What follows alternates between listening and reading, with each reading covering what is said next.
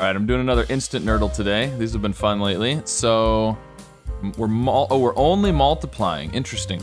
The numbers are all pretty big. 4, 5, 6, 7, 8, 9. So I think it's gonna have to be a 2-digit times a 1-digit equals a 3-digit. The ones digit is something times 7, either way. The 7 is in the 1. So your 3-digit number is gonna end with the same digit that 7 times that single digit. So, something 4 times 7 would give us something ending in an 8. The other option is 8, which would give us a 6 at the end, but we know the 6 isn't at the end. Yeah, so it's gotta be 4. So if we put an 8 at the end, we only have 5, 6, and 9 left to work with. Oh, yeah, no, that's what it is. It's 94 times 7. 90 times 7 is 630 plus 28, so that's gonna equal 658.